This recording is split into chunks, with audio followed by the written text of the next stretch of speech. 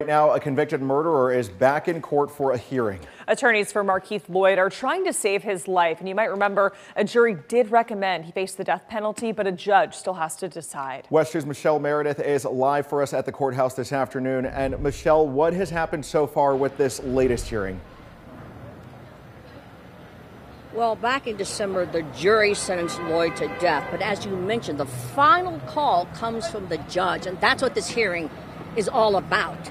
Now, it gives the defense one last chance to present more evidence, hear from more witnesses, with the goal being to convince the judge to reverse the jury's death sentence and give Markeith Loyd life in prison. Now, Loyd was convicted of the 2017 shooting death of Orlando Police Lieutenant Deborah Clayton. Today in court, we see what seems to be a different Markeith Loyd. Gone is his long hair. He seems subdued. There continues to be a great deal of security in the courtroom.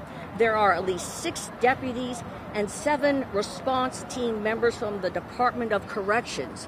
Now, the defense kicked the hearing off by asking the judge to postpone the hearing, saying a doctor they needed was not able to attend, but the judge said they have his testimony from the trial and the hearing continues.